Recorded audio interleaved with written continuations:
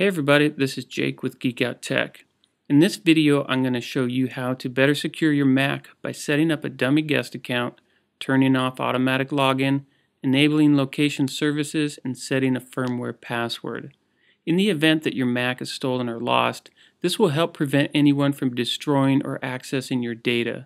It will prevent anyone from erasing the hard drive and reinstalling the operating system, and it will allow somebody to access the internet so that you can locate your Mac using iCloud. Okay, let's get to it. First, let's make sure you're not automatically logging in when you boot up your Mac. Open System Preferences and go to Users and Groups.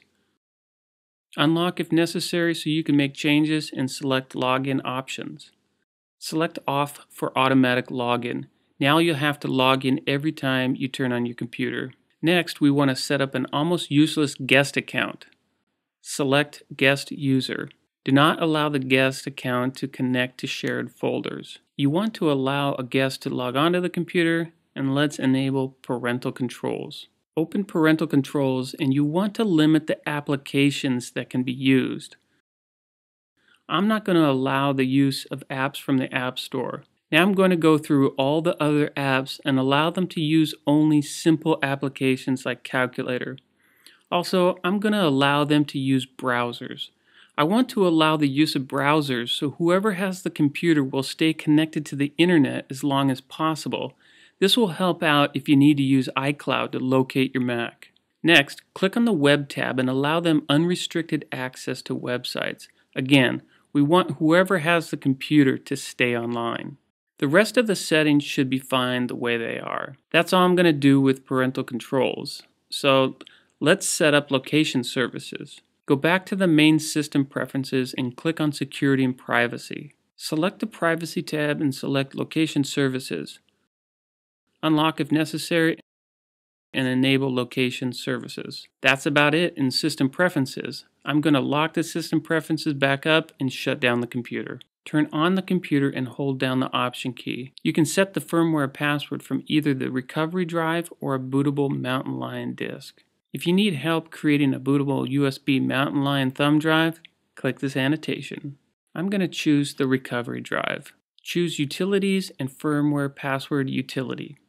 Turn on Firmware Password and enter your password. I highly recommend writing this password down and keeping it in a safe place. If you forget this password, you're most likely going to end up taking your Mac to Apple to have the password reset, and that's something you don't want to do. So quit this utility and restart your computer, and you're done. If you try to boot from anything by holding down the Option key, this is what you'll see.